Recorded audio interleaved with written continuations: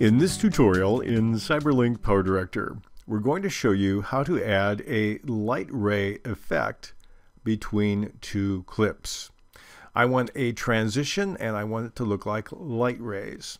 This is inspired by watching episodes of the American television program called Fixer Upper, where when they make their reveal, they show the difference between the building in the interior and exterior. And when they show the difference between those two clips, they use a light ray effect. Let's see if we can do that in CyberLink PowerDirector. So what I have is not two separate clips that are before and after. I actually have two clips of the same building taken about the same time. And on the one, I marked it after, so we know that it is. The other is just a similar short clip of before. So what if we'd like to add a light ray transition between these two clips? How could we do it in PowerDirector? Well, obviously we want to go to our transition room. That's the lightning bolt over the film, or you can press the F8 key to get there. Now when I look at the options, even when I have the all content selected at the top, I discover I don't have anything that looks like light rays. So initially it seems like there's nothing I can do. But in many copies of PowerDirector, if you drag down near the bottom, you have an add-on program called Scene Transition, this one here with the V. It looks like it's a single transition, and in fact, if I take and I hold the left mouse button, I'll drag it between the two clips. Then we'll go ahead and play, and what we see is that we have a white circle going from one to the other. Now that's not the one I want, but Scene is not a single transition. It's a family of transitions. Now, let me show you how to get into it. So I'm going to click on the transition, the V between the two, and click on Modify. Use the Modify button above the timeline. And that tells me, first of all, I see the transition that I just saw live. I have a duration. And then I have this box that says Scene Standalone Effect. I'm going to use the cross method right now, but I click on Standalone Effect. That will actually open up this add-on program that has many different transitions in it. If I drag down, I see that I have a transition group. I also have a filter group, but right now we're working in the transition mode. So in my transition group, I have all kinds of options here.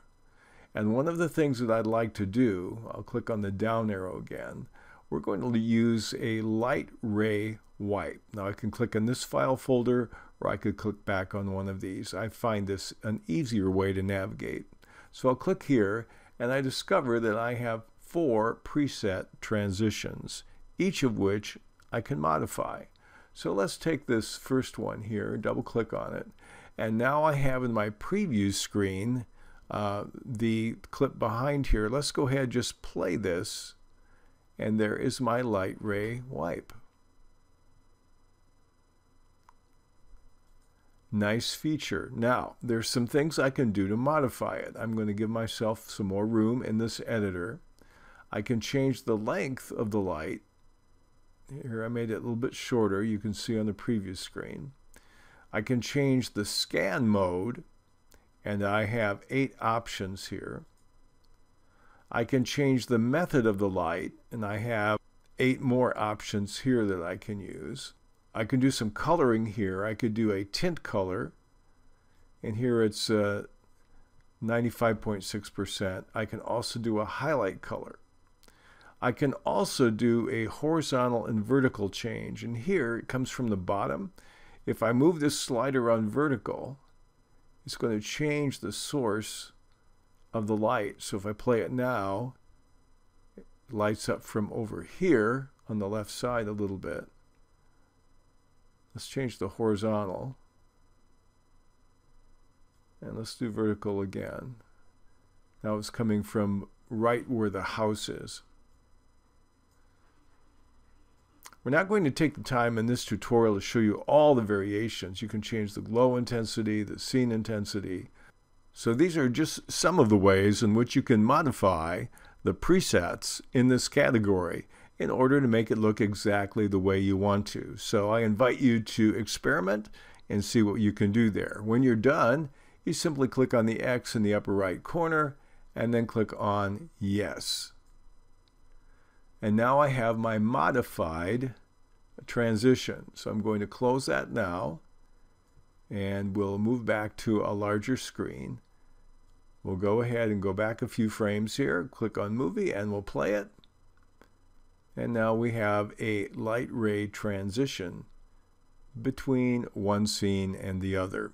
We can change the duration, we can keep experimenting with the variations, but it's an interesting way to take this kind of project and do it in CyberLink PowerDirector.